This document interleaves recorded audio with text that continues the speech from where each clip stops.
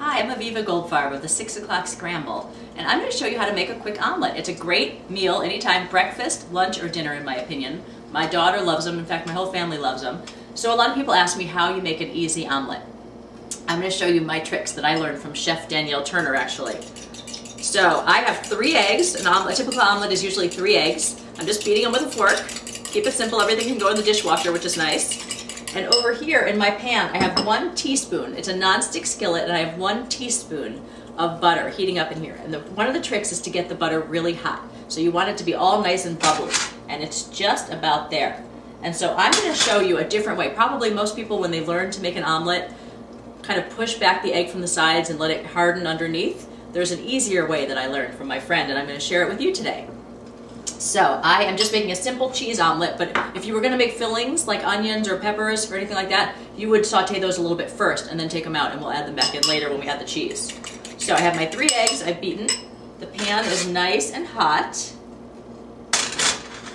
And I am going to, of course, add my eggs to the pan. An omelet is a great high protein, and actually it's not that high calorie. Probably the whole thing with the cheese and the butter is about 300 calories, so it's a sort of mini meal. It's a great high protein snack or meal anytime.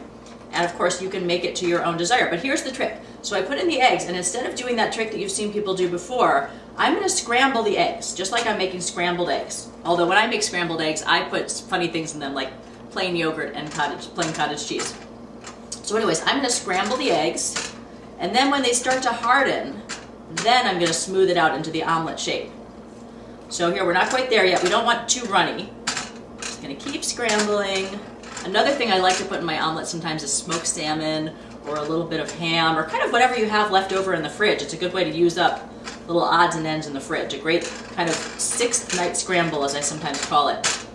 Okay, so now everything's getting pretty nice and hard. Perfect. So I'm going to take my spatula, and I'm just going to smooth it all out into the omelet shape that we know and love. Get that little stray piece down here. And there we go. We've got our nice smooth shape. Now I'm just going to switch to this spatula.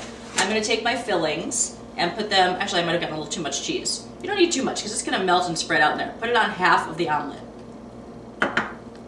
And that's going to get nice and melty inside. Put just a little bit more in there. Whatever kind of cheese, I'm using shredded cheddar today, but you can use anything, Swiss cheese, Manchego, whatever kind of cheese that you like, or no cheese. I happen to like cheese in my omelets. We all kind of do. Okay, so here's my next trick, is you're going to get it over to the side. You have to have a good non-stick skillet, and if your non-stick skillet is all kind of bashed up, it's time to get rid of it. Non-stick skillets, unlike cast iron skillets and other skillets, do not last a long, long time, just a few years generally. And you have to take care of them properly, but I'm not going to go into that today. Okay, so I folded over my omelet, just like that. I might have gotten my fillings a little too close to the edge because they're spilling out a little bit. And then I'm going to give it about 1 minute on this side just to get nice and brown on that side. And then we're going to flip it, and I'm going to season it with a little salt and pepper, and it's going to be ready to go. What is that, like 2 minutes?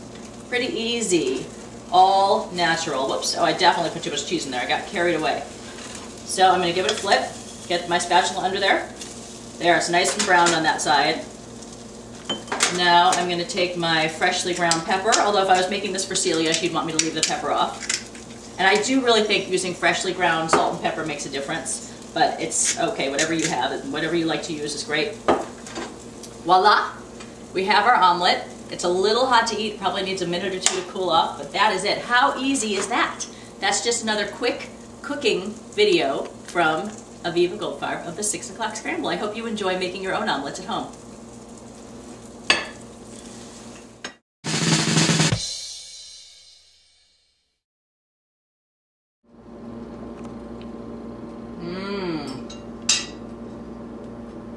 Big bite.